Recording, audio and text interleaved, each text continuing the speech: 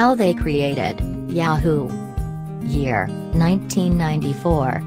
Two electrical engineering students from Stanford University, Jerry Yang and David Filo,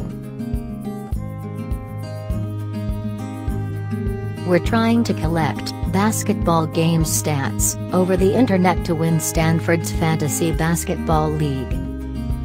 They realized it's almost impossible to find the required info over the internet until you have the exact website URL.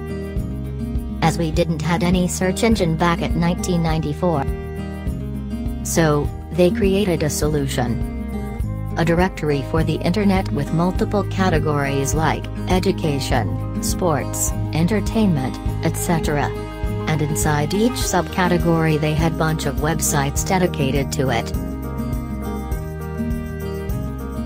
They named it Jerry and David's Guide to the World Wide Web.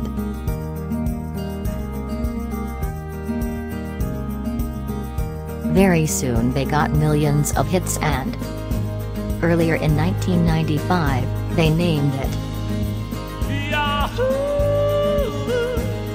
Moral: if you saw a problem, and you created a solution of that problem, your solution could be a service to the world.